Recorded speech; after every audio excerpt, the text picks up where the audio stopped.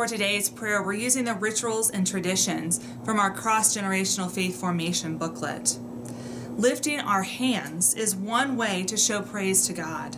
In the Old Testament, there are people like Leah and Moses who lift their hands in praise to God.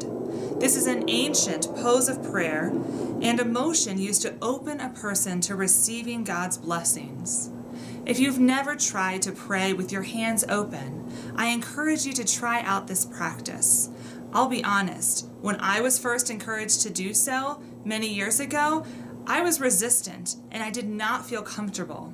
Now, if you see me in worship when I'm assisting with worship or leading prayers, I often have my hands out open, and that is now my preferred method of praying. I feel that I'm open to receiving God's word and God's blessings as I speak to God in the open space.